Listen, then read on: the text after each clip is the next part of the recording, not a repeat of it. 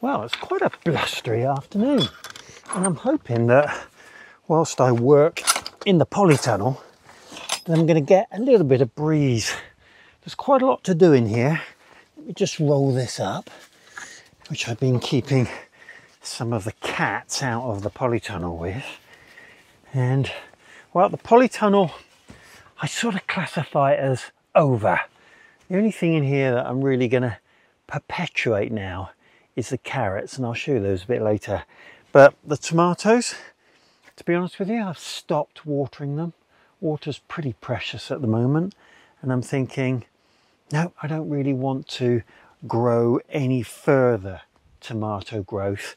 And what I have got is quite a lot of ripe tomatoes, which I'm going to pick today and then start the process of removing them. And I've noticed a few people have been removing their tomatoes on YouTube, and I can completely understand why. So let me take you around and I'll show you what we've got. Well, to be perfectly frank, it's not pretty. So we've basically got straggly tomato plants. They're still reasonably green, and they're also laden with tomatoes, which I'm going to pick today. Even the house tomatoes, they've been quite big this year. I've had a lot of smaller ones in previous years, but they've not been quite as prolific. My basil, well, absolutely over now, so that's coming out. And the latar that have been in the ground, you can see there's just loads of tomatoes on the ground. They're all very small now, and a lot of them have had a bit of a munch from pests. I've got quite a lot of cucumbers in there, which, to be honest, are coming out now. We've had all the cucumber that we're going to eat, and these are starting to turn yellow. See, there's one or two reasonable ones in there, and I'll probably pick them and give them away. These super sweet tomatoes, still laden. You know, there's loads and loads of tomatoes on here, but they're starting to fall now, and it's a fine line between allowing them to stay on the plant and falling and becoming unusable, and well, just harvesting them. And if we have to make a massive batch of roasted tomato soup or something like that, then so be it. The ones that are struggling to ripen are these few remaining Romas. There's quite a lot of them, and I noticed one or two are starting to get diseased. There's one there. So again, I think what I'm going to do is pull them and see if I can allow them to ripen on the windowsill in the house. And we've had a lot off of those. And again, with these latar, exactly the same.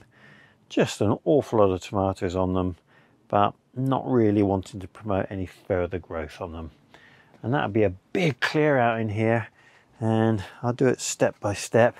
And then into my carrot bed, which has got some beautiful carrots developing. Don't know if you can see that one. They're splitting. I noticed that's got a big split in it, but it doesn't matter. They're for eating, not for showing. And if I just hook back, there's a couple there together, but even so, nice carrot inside, and a big one here as well, with lots of branches off of it by the looks of it. But keep those going for a bit longer. You can see there's plenty of fresh growth on there, nice and lush, and I'll keep watering that. That's probably the only thing I am going to water from now on. Maybe I've got a rosemary and maybe a mint, although that seems to be, that's flowered and is dying right back now. So this is not a particularly pleasurable job, and it takes quite a bit of time, but it's the next stage in the polytunnel, and it's got to be done.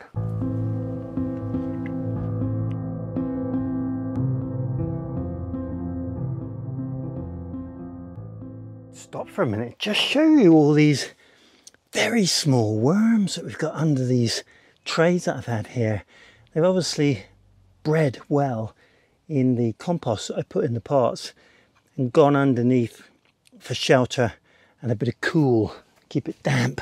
But pretty much the trays that I've lifted have got that underneath, and under that one a few louse, so I need to watch out for that. Right, we're getting through. It's a slow job, but worthwhile.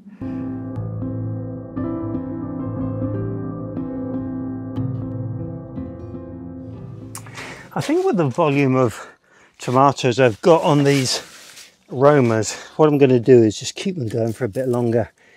And it is a risk. You end up getting a lot of this sort of dusty fungus on them, which is why I try and get the tomatoes out earlier rather than later.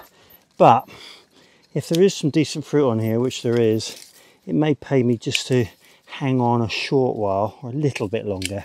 So I think I'm going to do that. Just clip off the stuff that I can see is really dying back and see if I can focus some of the attention into those continuing to ripen tomatoes. So this one's on a spur that's rotted in places, but it's still ripening. So I'm just going to clean them up and see if I can keep them going for just a little bit longer. I need to give them a bit of a water, but I'll bring those 3 Romas up this end, I think.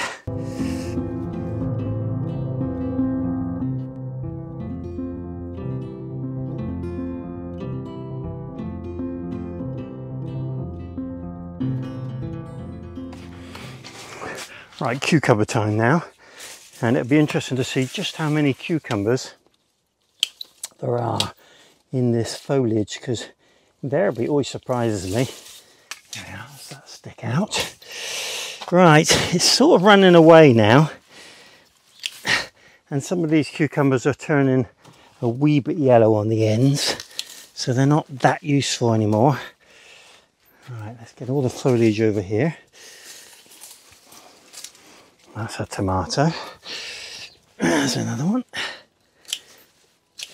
And another one. I find some of these really tiny ones are some of the best. Right, there's a really small one there. And another one. And another one. And I'm absolutely convinced that you only need to grow 1 cucumber plant in our house, because, well, we just don't eat too much of it. There's another 2.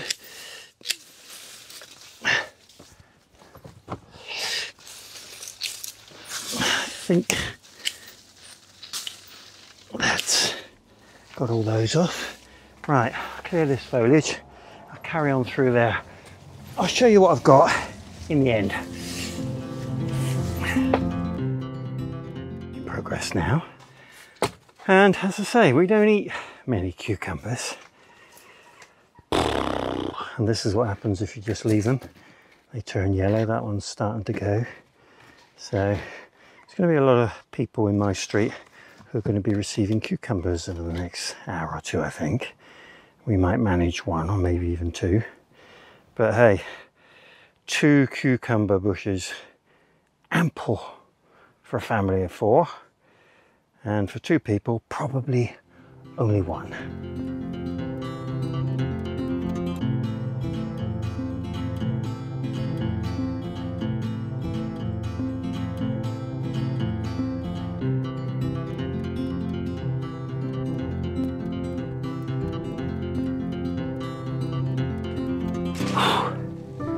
It's been pretty hot working here today. Probably not the ideal day to strip out your polytunnel, with the sun being as strong as it is, but I just felt like it needed doing. It was a real mess and it was bugging me. And well, we'll turn this now into some more pasta sauces or soups. We fancied doing a recipe that's in a slow cooker. We've given a load to a friend and they said they did theirs in a slow cooker and it looked fabulous. So I don't know a recipe, but look it up on the internet. I think some garlic and some basil bits and bobs, but all that into a slow cooker, make a mighty fine pasta soup or sauce. And then these, well, they got 2 chances.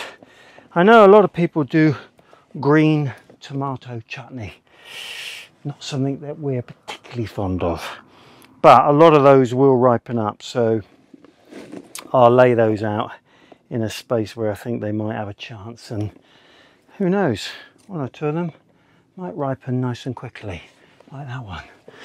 Okay, well, the reality is that's only half the job.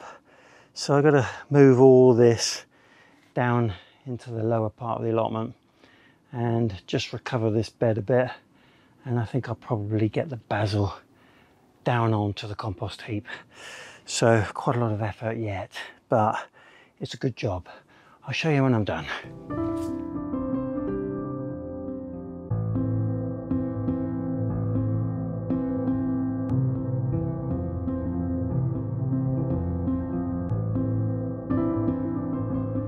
There we are.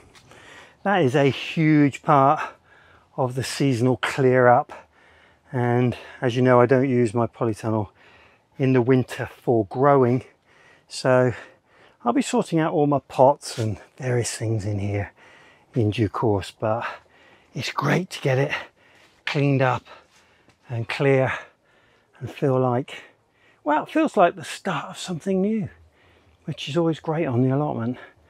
I'll give these a bit of a water before I finish, but other than taking my crops home, that's me done on the allotment for today.